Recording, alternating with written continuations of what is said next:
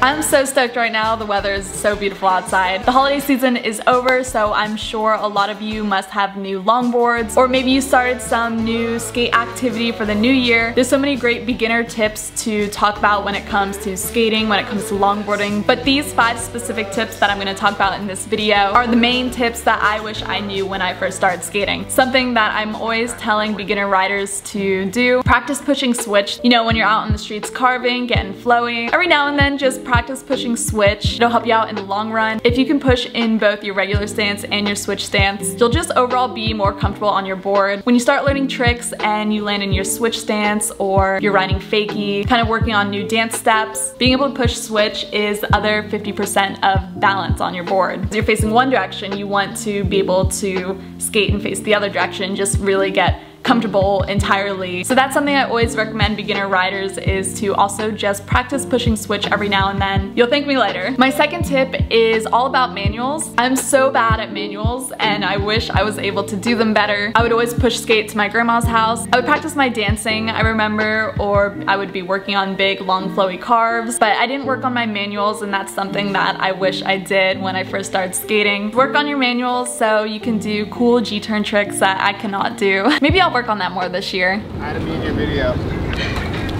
I got you. My third tip for this video is to practice skating with a friend. Find someone who you can go out and skate with. You both will most likely be pushing each other to learn something new, and it's just really nice to have someone to progress and grow with. When I first started longboarding, I was filming a bunch of solo sessions and I was skating by myself. A lot of time because I was nervous to skate in public. I didn't want to fall in front of other people. I was just overall nervous and would seriously just skate by myself. But then I started skating more and more with my friend Devin. If y'all remember Devin, who was in my older YouTube videos, he's just the goat. I love him so much. As soon as I started skating with Devin more, I felt an instant increase in my progression. I was definitely having a lot more fun, and we were just both inspiring each other, kind of bouncing off from each other with ideas and new skate tricks that we want to learn. He's my favorite skate buddy. Hopefully you can find someone who you can skate with. Find a community of other boarders to just go out and have sessions together.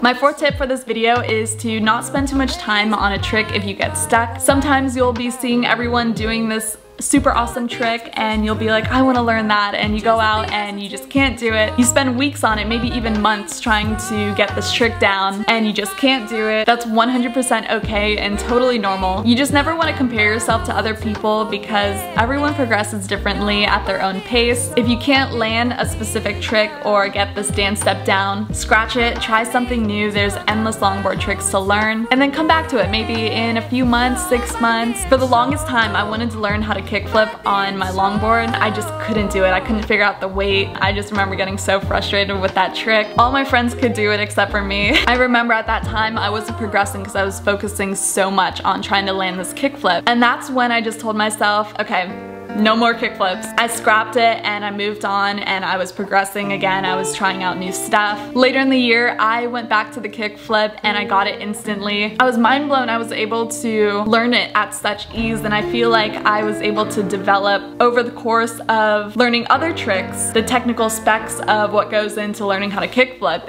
Or maybe I was just trying the trick for way too long and I just needed a clear head, a clean palette. If you're having trouble coming up with tricks for longboarding and you do feel like you're in that stuck position, take one of your favorite tricks that you love so much that you feel consistent with and throw some variation to it, you know? Take that trick down a curb, or try to land it maybe cross-footed, or try landing it in your switch position. Maybe add a finger flip to it. There's endless variations where you can come up with a trick that's never been done almost. And that's what's so cool about longboarding, is that there's just endless freedom and creativity to these tricks that no one really does. I'm going to talk about the last and final tip, which is tip number Number 5, learn how to fall properly. If you're a beginner skater and you don't really know the right way to fall, you could really hurt yourself, and that would suck to start longboarding and you fall like your first week. A lot of people get discouraged, unmotivated, too injured to continue skating. And the hardest part of skating is always starting out. You know, you're still getting comfortable on your board, and it sounds silly, but you can practice falling. You can take your mattress from your bed, throw it on the ground, and just kind of throw yourself onto it. Practice rolling when you fall. You know, you don't want those heavy slams, but you want a nice comfy roll, so it's less impact on your body. A big part of skating is all mental. A lot of people are nervous to skate because of potentially injuring themselves, and you do take that risk when you step on a longboard. To this day, I still fall hella, but I feel like I've fallen so many times where I have that experience of